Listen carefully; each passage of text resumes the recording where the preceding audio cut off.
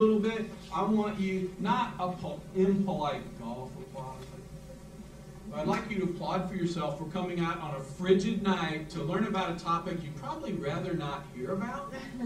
So if you could just applaud for yourself to get warmed up a little bit. I have to tell you, Adam is a colleague of mine who I've known for a few years, and it was my pleasure to be here before the holiday break and observe what was going on, and I was very impressed with what I saw going on here, and I have absolutely nothing to gain from this young man over here, so I'm saying it now for him because he's too humble, and he won't talk about the good job that he's done here. But I notice it as a professor of education, as a mental health specialist, I notice what's going on here, so I would like you to signal to Adam, thanks for putting together a program, again, that would be at this school, difficult for anybody to do, but particularly difficult when a community demands excellence. So can you just applaud for Adam? The two programs I saw were very good. Now, this is my buddy over here. This is Officer Don. How many of you have ever heard of something called Safety Town? Safety Town. Raise your hand. Officer Don used to run something called Safety Town. He used to years. These little kids about this high, and Officer Don makes fun of me because I'm older than him. I'm like his older brother. And so we were at a parent presentation at Olentangy Schools. And this young man came up to me, he's about, 30, introduced himself. Hey, I'm one of the faculty here. I heard you talk about Safety Town. I want to tell you, Officer Don was in charge of that when I was there. I thought he meant his kid. No, he meant him. So I said, Officer Don, come over here, meet him. So that was one of the pleasures of my day. So he works with kids this big. Anybody ever hear something called Dare Officer? Dare Officer. He was one of those, right? One of those. So he's worked with kids in the middle schools and high schools. Anybody ever hear of the Internet Crimes Against Children's Task Force? He's trained by the Internet Crimes Against Children's Task Force. In a sense, they pooled all the talent and money together in Central Ohio and trained and cross-trained departments. He's tip of the spear with keeping the internet safe for kids and for adults. Let me reintroduce him, because this is how I reintroduce him to your kid's age and elementary school kids. It's 12-year-old Judy. It's 12-year-old Judy. So I asked him, why would I call him 12-year-old Judy? Why do you think I called him 12-year-old Judy? When he goes online, that's who he is. And he's pretty good at it. So we say to the kids, why does he pretend to be a 12-year-old girl when he goes online?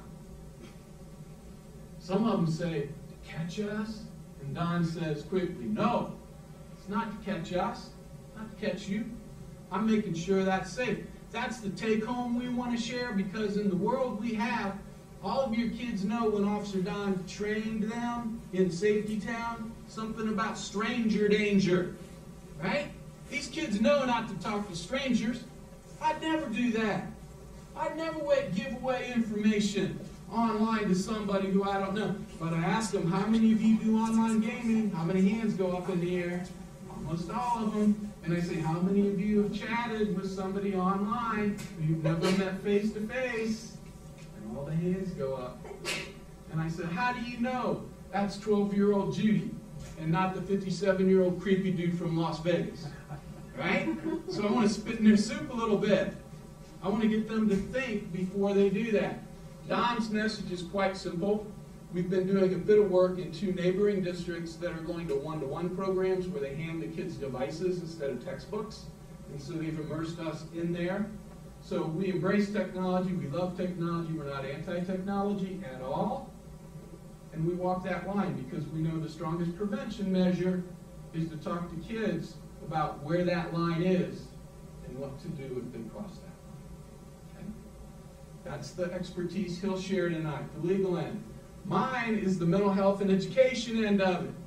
So I ask kids, are there some things you can do online to make your life easier? And I don't mean like Google Maps that teaches us. We go 3 places. The next 2 days, we go to 2 places I've never seen before. And we get face-to-face turning directions to get there.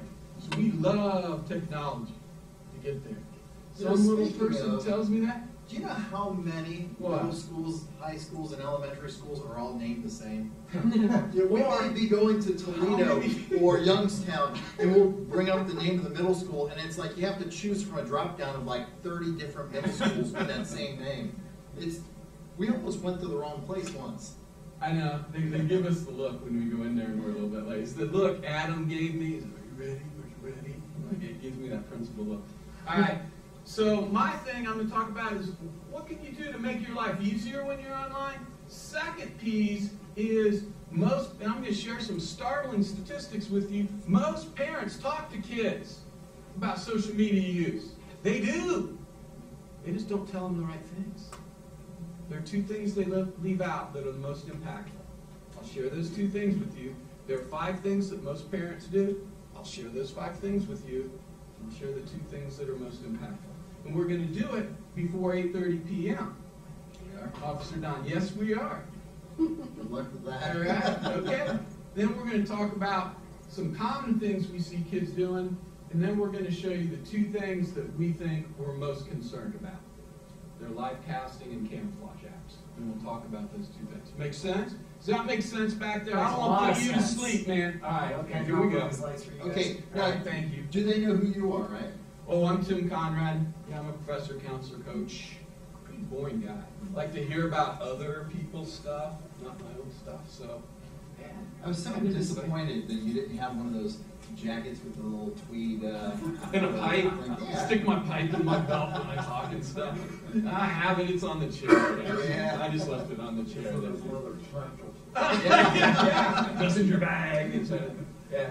So this is our loose agenda, and we say it's a loose agenda because a lot of times you guys will hijack what we talk about, and that's by design. Yeah. We want you to bring up things that you're curious or concerned about, because what we put together may not, really hit the spot for you, or it may. Or we may go into detail far beyond what you had expected. So if there's something that we aren't covering, or it's affiliated with what we're talking about, bring it up and we'll be happy to kind of dive right in. Now, the big question is where do we go in this digital world? And when we call it a world, that's what it is. The digital world is very much like this world. Your kids are the first generation to be in this dual world society. They live here in this physical world where they're living and they're breathing. Think about it as living in first person. You can touch, you can feel, smell, taste, touch. It is all there. Over here, though, you have the digital world. And it is a third-person learning experience and living experience. Think of it as akin to reading a story about somebody. And that's how they experience things. Unfortunately, how we experience things in the physical world is a lot different than the digital world. How we interact with each other in the physical world is a lot different than the digital world. We have several questions we ask kids. We do an informal poll as we do our presentation, and we ask them specific things. One of the questions we ask them is, how many of you know somebody that in the physical world they act one way, and the digital world they act totally different? Almost every hand goes up. That's almost an expectation. The digital world has this reputation of, well, bad things are going to happen there, and that's just the cost of the internet. Can I just interject one thing? We amplify that part by saying this, and they get it. As an adult, I didn't get it until 41,000 students later, after last year, I got it.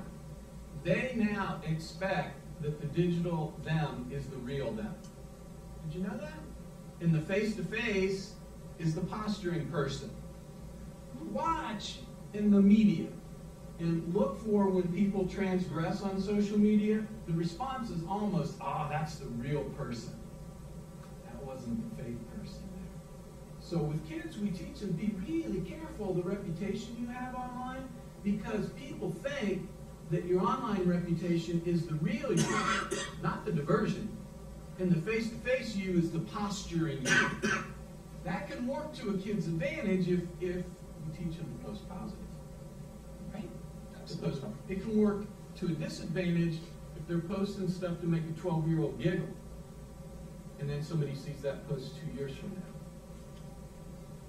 And that's the message we try to bring to them, is the digital you is the real you. How do you want to be perceived? We have several activities we do with them. Yeah. So, the big question is always, well, why does that happen? Why do people act this way in the physical world and this way in the digital world? And we aren't going to go into a lot of that. Tim and I wrote a book and we discussed it in pretty good detail there. But there's a couple of key factors. Leaving, their impulsive nature aside, you have some things that are functioning under the radar. One thing is that in the physical world, you have immediate consequences to actions usually. But in the digital world, you have a delayed consequence. It is not uncommon for us to be, serving a search warrant on a home for an action someone did 3 weeks ago. So they did something on the internet 3 weeks ago, and we're just now dealing with it today. Now, in a child's world, it looks a little more like this. They say something through text message or on Instagram to one of their friends. And their friend is hurt or offended, but they don't say anything. They just kind of let it pass because they don't know how to respond to it. And a lot of times they don't want to make big waves. So that student ended up offending their friend or an associate, and they have no idea they even did it. And you know as well as I do, the only way you learn how to interact socially is if people give you feedback, like, hey, that didn't feel good. You hurt my feelings, or that was really rude or insensitive. And then that's how we change or adjust the way we interact with people. And that doesn't exist in the digital world very often. Not to mention, when you raise your children, in the physical world, you teach them some basic safety rules. What are some safety rules you teach your kids? What do you tell them never to do? Before you cross the street. Yeah, look both ways before you cross the street. Don't just bolt in there. That's good. Anything else? Yeah, don't talk to strangers. Don't talk to strangers. That's a good one. Don't play with fire, that kind of stuff. Yeah, So there are some instructions that we give them in the physical world, but in the digital world, sometimes they have a hard time applying those rules or those safety lessons. In addition to that, you know what happens? In the physical world, they can be completely creeped out by a stranger. But in the digital world, there's a disconnect in their amygdala. And that's part of their brain that senses danger. And one of the jobs of the amygdala is to say, hey, wait, that's dangerous. I don't think we should go there or do that or be near that person. In the physical world, it works great. I'll give you an example of this. I taught Safety Town for 12 years. And we teach, kids 5 and 6 years old about stranger danger, Strangers, someone. Come on, your kids know this. A stranger is somebody You don't know. you don't know. Very good. See, and that's something that a lot of people remember for their whole life. Well, it's funny because I'll be going around somewhere and I'll have a kid run up and say, "Officer on, guess what?" I'm like, "What?" Stranger, someone you don't know. Because that was their way of interacting. I mean, that was what they had. They wanted to say hi, but they didn't know how to do it. Now they're not a teen now, but But they'll run up and say silly little things just to interact with them. Well, I was in Giant Eagle and I was getting some groceries, and I had someone run up and they go, "Officer, guess what?" I'm like, "What?" He goes, "I was over there at Frozen Foods, and this guy came up to me. He was a stranger." I'm like, "Okay, calm down." I said, "What happened?" He goes, "Well, he said hi to me."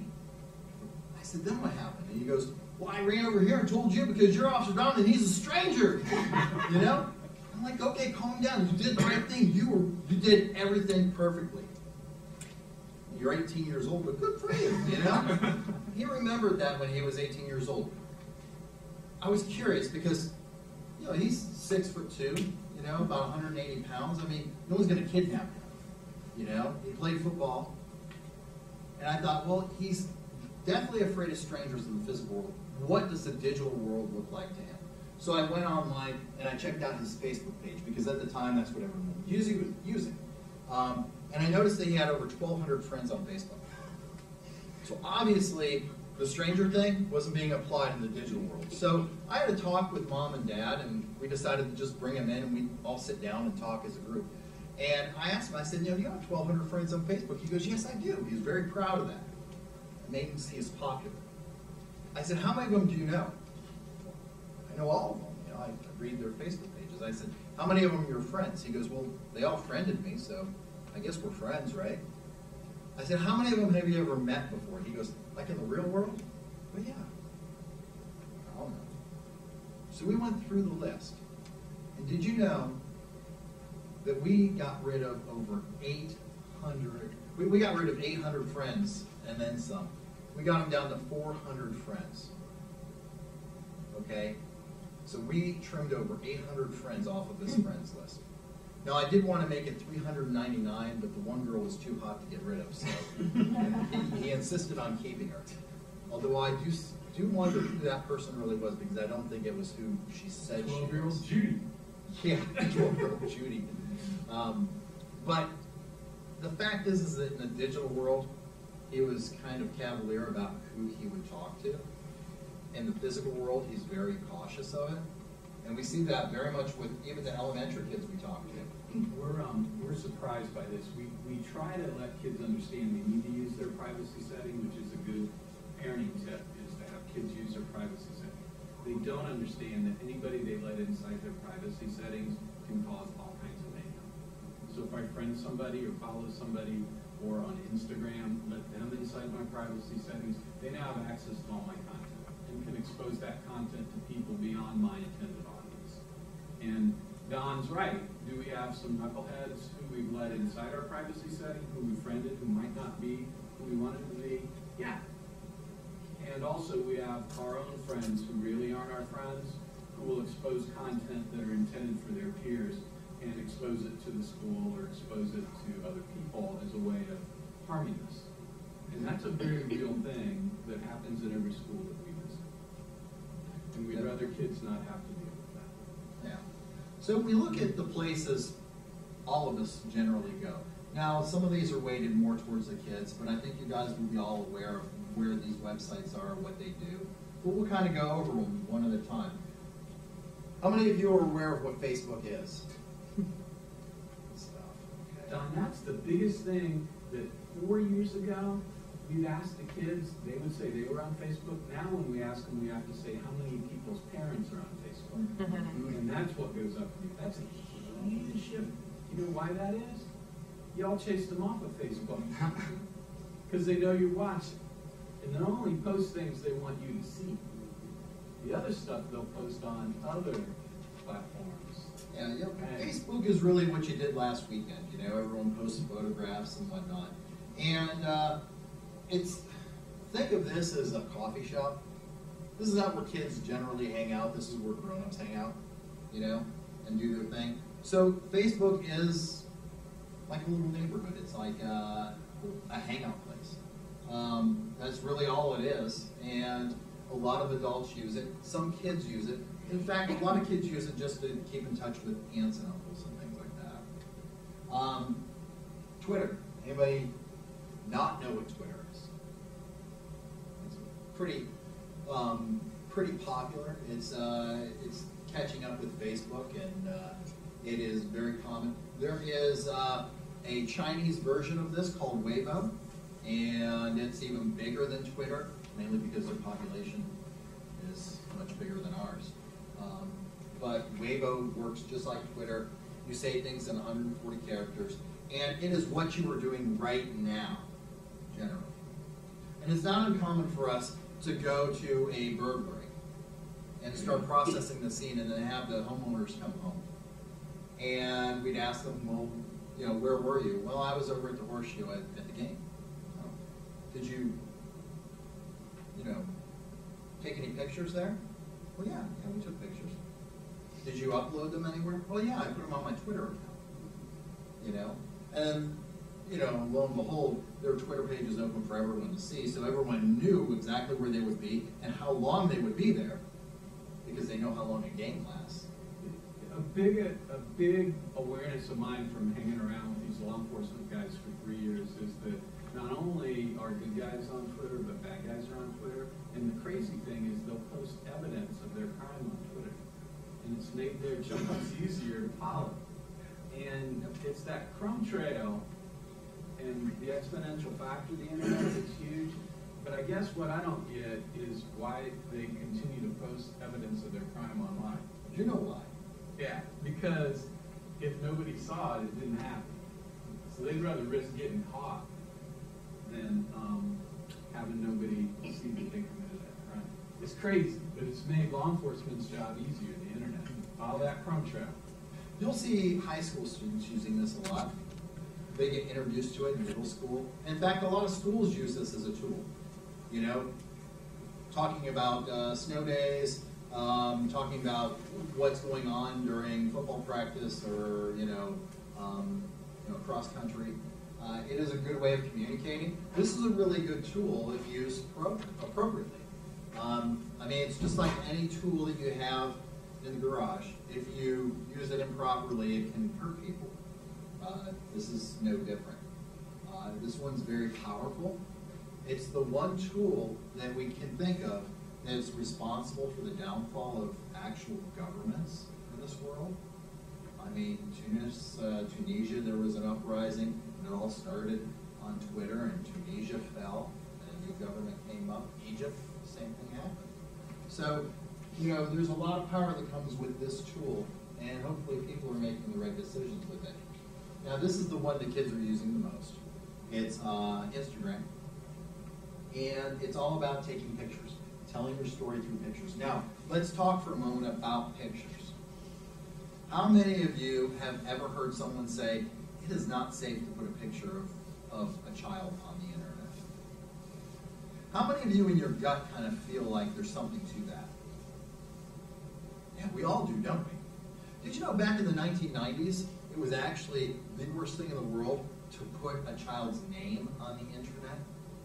How many of you think that's dangerous, having their name floating around?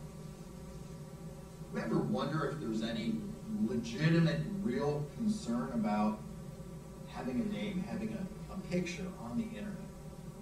Is it possible that a predator could see that and target your child? Absolutely. But statistics don't show that. There's a risk of being kidnapped every time you leave your home. The question is it such a concern that we don't allow them to post photographs on their Instagram account? That's the big question. And that's a parent question. That's something we can't tell you. You have to decide for yourself. What I can tell you is it is very rare for someone to target someone just from a photograph they find on the internet. And usually when they do, it's not that it's a photograph of a child on the internet. It's what that photograph is showing, what that person is doing on that photograph. And it's usually something inappropriate, illicit drug use, something with high sexual content, something to that effect. Because we all know, how many of you have pictures of your kids on your Facebook page? Yeah, right? Nothing bad happens there. How many schools post kids' pictures online? Every single school does. As long as you sign that waiver that says they're allowed to do it, they do it. They post on Twitter and show everyone, what they're doing in the classroom. It's great PR. Just posting pictures online isn't necessarily the kiss of death. It's not necessarily going to be dangerous to your child. What is dangerous are some of the photographs some students choose to take that are inappropriate. We do a little exercise with kids where we bring them up and we ask them to pretend that they're talking to a younger student. And the younger student is saying, is this okay to post on Instagram? Is this okay to post on Instagram? And some things that are over the line for us is posting an image of yourself on Instagram that has your school gear on, because that says that's where I am every day from 10 to 2 if you want to come visit me. We ask them to look at a picture that shows their address in the background, and that's not a good idea, like in front of their house. We ask them a picture of you out in the field playing with your dog. Is that okay? Well, of course it is. Your favorite flower? Of course it is. Then we go to another level and we say, this is a picture of this kid in a bikini. Is that okay to post on Instagram? And the older kids almost always say no. And they talk about reputation. So we do get them to try to think about what's okay and not okay to post. The immediate risk is stranger danger. That's what comes to mind. Commonly, the more common risk, as Don is hitting, is reputation management danger. And that's what we see through images on Instagram. If we just get the kids to think about what they're posting and what message they're sending, usually they're pretty good about it. Yeah, when you're talking about what other kids do, you'd be surprised how Victorian these kids are. Very conservative. I mean, extremely. Very conservative. Now, what they choose to do themselves may be a totally different story. Right. And in fact, there's a research study done in 2008. Now, they haven't completed another survey to follow up since 2008, but it was an interesting one. It said they did a study on students that had contact with online predators. How was it facilitated? And in 100% Wait, are you ready for this? You're ready for this one. In 100% of the respondents, the child made first contact with the predator. Isn't The that an predator did not eye-opener? make contact with the child. Isn't that an Now, that was a 2008 study. They haven't done it since. But I'm willing to guess that there's a lot of risk-taking behavior that happens on the internet. A lot of that has to do with that amygdala just not doing its job properly online. Because let's face it, you're in the privacy of your own home, in your own bedroom. What bad can happen to you there? The amygdala does light up, but then the hippocampus pops in and says, oh, calm down. I know what this is. You're in your own home. Everything's fine. And then they do some behaviors that probably aren't very safe. This is, anybody know that one? Mhm. What is that one? Snapchat. This is with a bullet that's rising with Instagram. Now, the way Snapchat works, predominantly, it's actually social media. It's just like any other social media site. But what it's known for is you take a picture, and then you can send it to someone.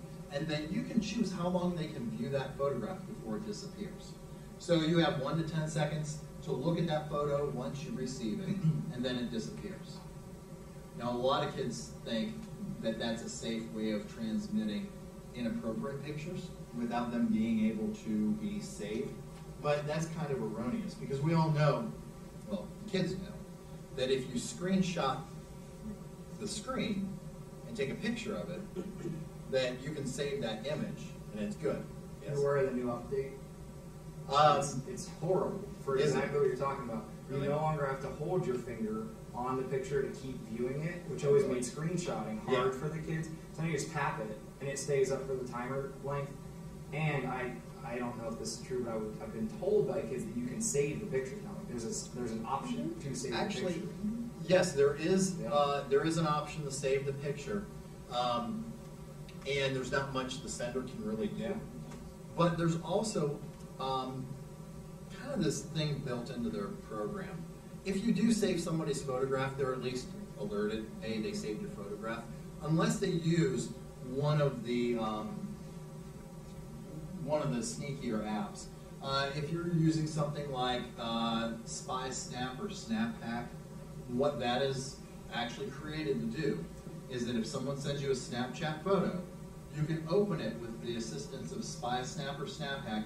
You can save that photo very easily, and the sender doesn't know that it happened. So here's the recipe.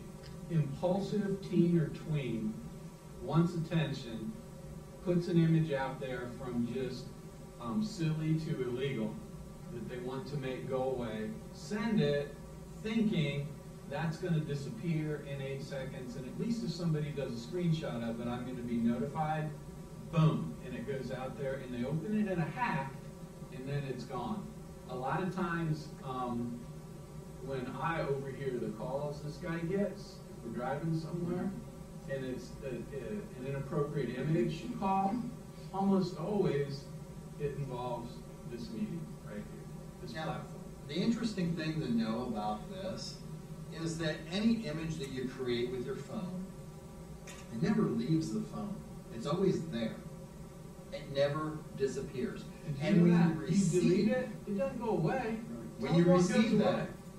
well, think of it like this. When you delete something off of your phone or your computer, it's like a book. Okay, let's say you have a book. It's this thick. And it's so big, you need what in the back of it to find things? Index. Okay? Think of it this way. It's like taking that little spot of the index and ripping it out and throwing it away. The contents of the book is still there. It's just how to find it is missing. Now, as a forensics investigator, you can find it very easily. You know, even if someone corrupts the information, you can rebuild it and view what it is. Nothing goes away. Now, if you use like Apple products, you have an iPhone, a lot of times every single image that your student actually creates gets uploaded to the iCloud if you have enough space and it's set up to do that. Sometimes people choose not to save things to their iCloud, but in most cases it's just by default it's going to do that. They may not even know it's happening. So as a parent, it always behooves you to kind of look in that iCloud just to see what's stored there, see what kind of pictures there are, because that kind of gives you an idea of what the kids are actually doing. Now, phone apps to be aware of, keep in mind, the phone that you give your child is a device, it's a tool, just like anything, and it can be customized. When you give it to them, it does talk, it does text, it takes pictures, videos, so it still does a lot. But then they can customize it to do a lot more, can't they? You know? These are the ones that we're kind of concerned about. Snapchat, obviously, because there's this false sense of security. I take a picture, and in 10 seconds it will be gone. There have been cases in Franklin County and beyond where someone may coerce someone to take an inappropriate picture and send it to them through Snapchat because it's safe. Then the recipient saves that image without that person knowing, and then the next thing you know, it's all across school. That's happened multiple times. So this is just one of those things we're concerned about. On a positive note, Snapchat is not broadcast. Okay? Facebook, Twitter, it's broadcast to a large group of people. Snapchat's only sent person to person. So on that note, Snapchat is good because it isn't broadcasting generally. It is a narrow focus cast. So there are some good things to it. Kik. How many of you have ever heard of Kik? I have a question back to Snapchat. Is there any way for parents, I mean, the same way like we chase them off Facebook from monitoring, like is there a way to monitor the Snapchat, like via connector at all, or is it like they have to click you in order to get that picture? Best thing for you to do is to have their password so you can get into it. I'll be honest with you. Your kid should never have a password that you don't know. It's like them putting a lock on their bedroom door and not allowing you access. That's the easiest and most direct way. Plus, if we have an investigation we're working, let's say your child goes missing, being able to get into their account and figure out what happened, what they were doing, who they were talking to, that's a lot of power. That's useful. That can save us 2 hours. When you're looking for your kid, an extra 2 hours can mean a big difference. So Kik is an instant messaging app. Basically, it's text messages, takes pictures, videos, that kind of stuff. And it's a little, it's like a little online community too. Now, the problem with Kik is this. A lot of parents will check the text messages on the phone. If they don't see anything unusual, they think everything's fine. Unfortunately, a lot of kids are doing their text messaging through Kik or other types of apps like Kik because they're using text messaging to interact with each other. And it's not uncommon for us. This is another one of those benchmark questions we ask. We ask kids, how many of you have Kik? And hands go up. And then we are like, of the people that have Kik, how many of you have ever been messaged by someone you don't even know? You'd be surprised how many hands go up. It concerns me how the kids shrug it off as, hey, no big deal. I just ignore it. I I mean, that really concerns me. To me, it's a big deal. To Don, it's a big deal. To the kids we talk to, they're like, they're just creepy. I just don't talk to them. I'm like, whoa. How does that even happen? How are they found?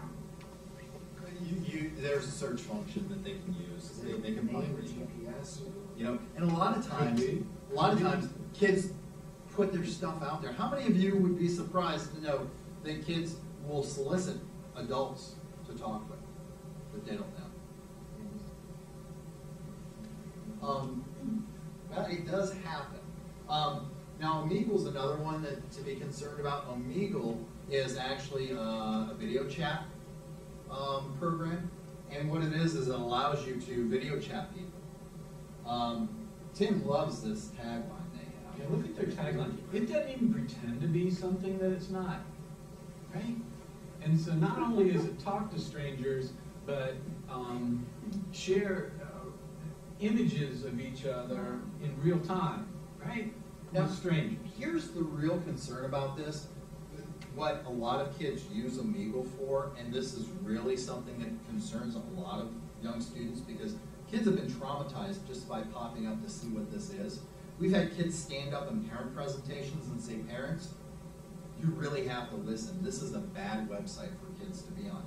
What they use it for is a place to meet up and do things that are sexually oriented. So they're The kids or the adults? Kids. Kid to kid, kid to adult. And the kid thinks they're sharing these images with another kid because they're looking at another clip and think that's the person, and then the person will come on as themselves. It is possible Like, oh, to that's take a good. video clip, strip it from the internet, and play it so that it plays through Omegle and allows the kid to think they're talking to another kid. And it could be a grown adult. And They the would never receiver know. of that is capturing that image off of their own computer screen and archiving it and uploading it somewhere else. Does that make sense? So they're taking a movie screen of the screen they're watching. They're taking a movie of their screen that shows the other kid. And now I've got you doing this. And Now, I'm going to throw it out. This has never happened, to my knowledge, on Omegle. This has happened on other face-to-face webcam sites. But this is a 1 in a million. I've heard it happen once. Don't take it with a grain of salt, but it can happen. But there's another website that has a video chat service. It's also linked up with something called PayPal, where you can send and receive money. And what we had found out is that some parent, a mother and a father, called us up and said, hey, my daughter seems to have a lot of money. We don't know where it's coming from. What she was doing is she was going on one of these websites and soliciting people to watch a live cast of her doing very sexually explicit stuff. Basically, she'd do whatever they tell her to do. And what she would do is she would wait till people deposited enough money in her PayPal account, and once she reached a certain dollar amount, the show started for whomever paid the fee. So She was doing this 3 days a week, and she was making $500 a night. She was making $1,500 a week. So when we're talking about the ability to broadcast information, now we're talking about the ability to live cast information from your home, from your room, in high definition. Those are the apps that are available free to be able to do that. Could you broadcast some cool stuff? Absolutely. Could you broadcast some stuff you'd later regret? Oh, absolutely. So, Like I it said, depends how they use it. That's an outlier. That normally doesn't happen with kids. But they do some pretty distasteful things on this website. Whisper is another one. Whisper is like Yik Yak. Whisper and Yik Yak are kind of rumor sites where you can spread rumors about people, but you can do it anonymously. And it allows you to say things that you wouldn't normally say to someone's face. Like, Dr. Tim watches cartoons on Saturday morning. I wouldn't say that face to face, but on Whisper or Yik Yak, I might spread that to the world. So these are some pretty It was impressive intended things. to be a place where people just bared their soul and felt better afterwards, we know that's not a good thing to do. But that's what it was intended to do anyways, and it's become something that Don shares my secrets, not I share my own secrets anonymously. That's the problem. Now, And what did Yik Yak do? Yik Yak, professors hate this, and it's what happens is you get some young, smart guy like that guy back there, right? He's a graduate assistant in my class, right? And I'm teaching, and he's got Yik Yak open. Yik Yak is meant to be broadcast only to the college community that you're in. And they're broadcasting rumors about me and commenting about me while I'm talking. And he comes up, which is how this happens, says, hey, I need to talk to you about something. One of the kids in here said this, this, and this about you. Let's broadcast this. So higher ed is caught because they're like, freedom of expression. You know, unless it's about me, right? And so what's happened is the high school kids thought, ooh, let's use Yik Yak and let's broadcast stuff out of high schools, to the point where it became a real security problem. And so Yik Yak's agreed to build supposedly geofences so that the kids cannot broadcast out of Phoenix Middle School or Thomas Worthington High School or Kilbourne, but they can out of Otterbein College or Cabot. And it's a rumor mill, and it's meant to be. I can't think of a great reason for that to be on your kids' devices. That's why we put it on here. What's your worst nightmare as a parent? Right? So we'll show you some of these, and then we've got some other ones for you. All right, the first is Don said, don't play with fire. I don't know if you remember that little thread. Let me thread it into the digital aid for you. There's a thing that's called a fire challenge, where kids would set themselves different parts of their body on fire and then record it. Where do you think these are usually posted? On that innocuous site that everybody thinks is not a big deal called YouTube. And somebody sees it and says, maybe I can light this much of my body on fire. Maybe I can light this one. So it's a fire challenge. Neck Nominate is one where kids will make out with somebody and drink a certain amount of alcohol and then post it and then say, all right, Don, you do that now. You go home and grab your wife and you do. Oh, no, not going to happen tonight. Okay. But and then Don says, all right, challenge that dude back there, right? So that's okay, except they're too young to drink, and those are not posted online. There's a salt and ice challenge. Kids, for a lot of reasons, like to self-harm. They'll cut, right? Or they'll rub erasers on and harm themselves so that they stop the circuitry that's keeping them feeling depressed, right? But the salt and ice challenge is putting salt and ice and burning different parts of your body and then filming it as you're burning it. Okay? That's what that is. And then the Kylie Jenner challenge, which was popular a bit ago, where you try to inflate your lips through several different means and then send out images of you with inflated lips. So that's what this is. Now this is, see if you're linking back to what Don was talking about with Kik. You have a job to do, okay? Raise your hand when you think this kid shared too much on social media. Every time this child says something that you wish she didn't say, I want you to raise your hand. It's your only job. This is a YouTube, you go search it yourself after. This is a YouTube video where she's promoting her Kik account. You with me? So that's what this is. And it's, we just found it. So it's not like an investigation. Hey guys, it's Alexis. I look really white because I'm doing like this effect thingy. Oh no, I'm normal color. Okay. Anyways, like I'm changing the colors right now, like the little brightness or whatever. Anyways, I have nails. But this video I wanted to tell you that I have a Kik. If you didn't see my other video that tells you that I have a Kik, or I think it's Kik. Yeah, Kik. So if you need somebody to talk to, or you want to talk to me because I'm bored and I'm home alone with my kittens,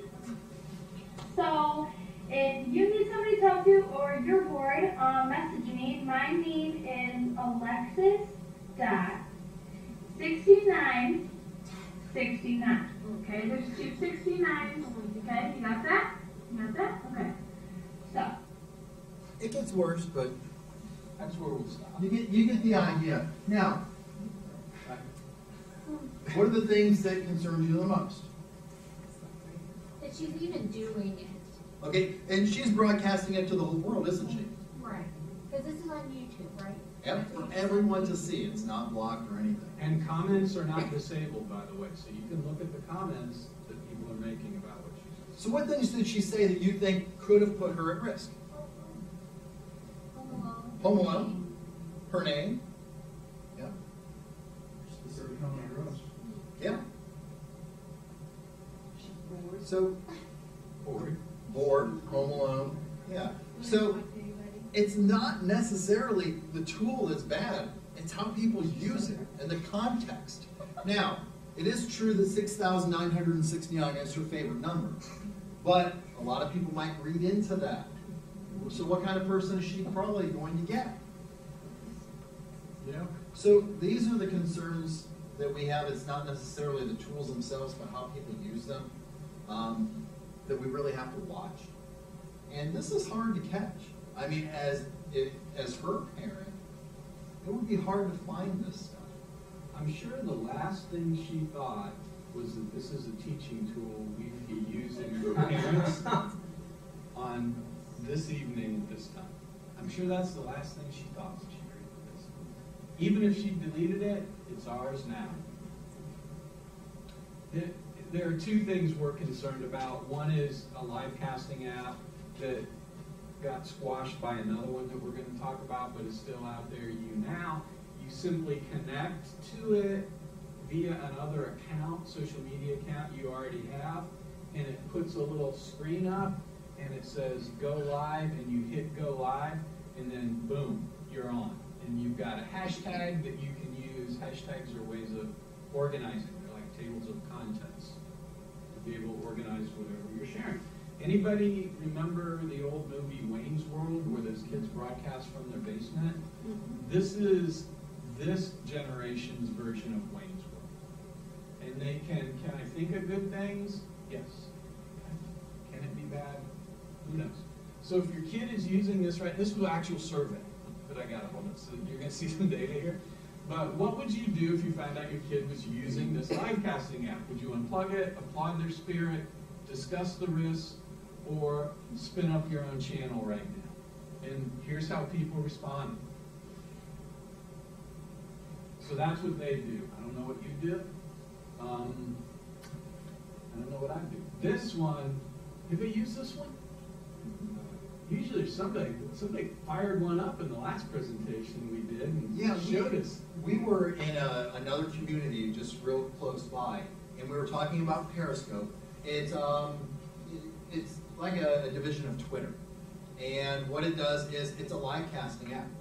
And when we were talking about it, one of the participants out there pulled it up and they said, yeah, just around the corner there's someone live casting right now.